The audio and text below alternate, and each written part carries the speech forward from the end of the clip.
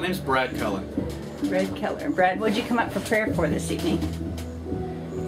I had a lot of issues in life I was dealing with. Not one specific thing. I just knew I needed to seek Jesus, and this is the only way I feel that it's the best for me to do. And I obeyed. I haven't done that in a while either. So you just wanted to spend time with Jesus this evening? Straight up. Yeah, straight up. So after spending time, feel freedom? Well, What do you feel?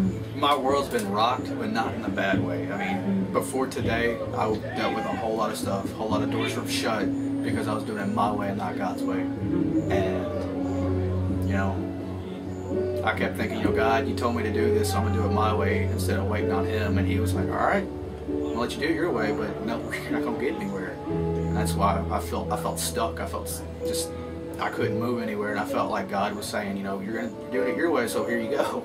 Yeah. And I was just like, I can't do it my way. I've got to go back to you, and I got to fall in your arms, because if I don't fall in your arms, I'm going to sit here and I'm going to be miserable till I realize what I did. Yeah. And He's, my views, my dreams. I mean, I was out there praying, and she said, release your dreams. And I couldn't release them to God at the moment. I was like, no, I still want my dreams. I still want what I want. And she talked to me and was like, God's going to take your dreams and multiply them. You're not necessarily going to lose your dreams. You're just going to get more to it. And I was like, well, I can't lose at that. But I still want what I got. And He finally laid me out and was like, you going to submit? And I was like, you got me on the ground. You got my attention, so I'll submit.